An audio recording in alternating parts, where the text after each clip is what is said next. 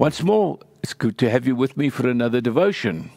For the last two sermonettes and the devotion in between, we've been talking about the authority that Jesus Christ has, and that He's given it us through Himself for the church, and He regained that, and He has delegated that authority for you and for me to go forth and to minister in His power and in His grace.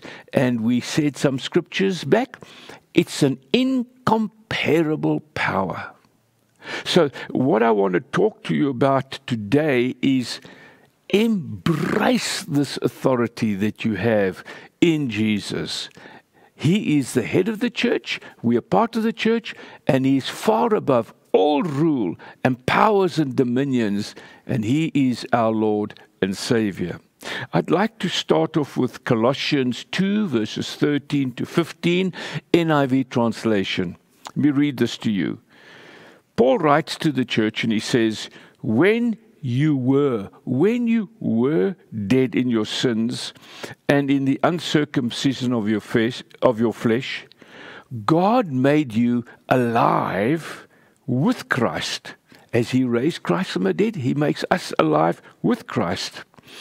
He forgave us all our sins, having cancelled the charge of our legal indebtedness, which stood against us and condemned us. He has taken it away by nailing it to the cross. And, wow, yeah, I love this and having disarmed the powers and the authorities, He made a public spectacle of them, triumphing over them by the cross. Remember the audacity of Satan saying to Jesus, all authority is mine, I can give it to you, I can give it to anybody I want. And Jesus says, Paul writing about Jesus says, He disarmed, He took away the power to harm us in every sense of the word by Jesus dying on the cross. Now, in simplistic terms, for each and every one of us to understand, through the blood of Jesus, I'm forgiven. I'm no longer under the authority and the power and the rule and the dominion of the enemy. I'm now under the authority and the power and the rule of the King of Kings and the Lord of Lords, my Savior, Jesus Christ. So I am forgiven. So what is my encouragement in this devotion? Embrace this. Assimilate this, make this your own, and enjoy it. There's a wonderful example of somebody embracing the words of Jesus.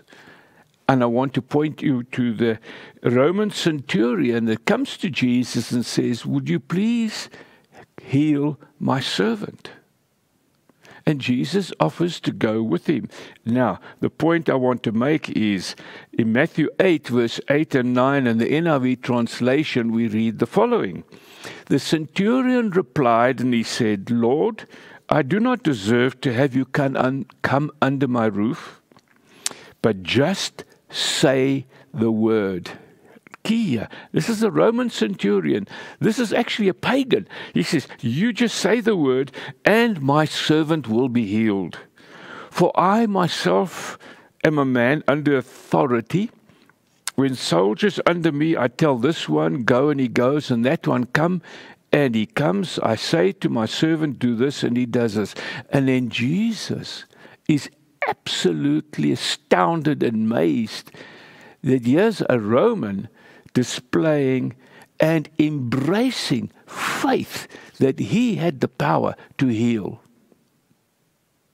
We are so preconditioned to think it has to be a formula, whereas Jesus says one word and the healing took place. And he responds to this Roman's faith by saying, this is great faith. Now, we as the church, we under various denominations and cultures and races and creeds, and we have differences in styles of worship and preaching and gathering together on certain days and all that. Irrespective of all of that, What are you and I embracing? I am embracing the power of Jesus Christ, the risen Lord and Savior. I'm embracing His authority and I'm cherishing it. And I am responding by obeying God's word.